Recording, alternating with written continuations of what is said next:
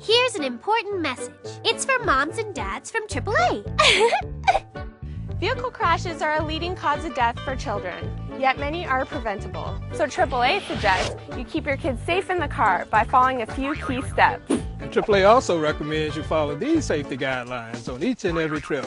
Familiarize yourself with car seat safety at AAA.com because car seats are more effective when used properly. Keep your child rear-facing as long as possible, for a minimum of 1 year and 20 pounds. He's then ready for a forward-facing seat, which he'll use until about age 4 or 40 or more pounds. Now it's time to use a booster seat.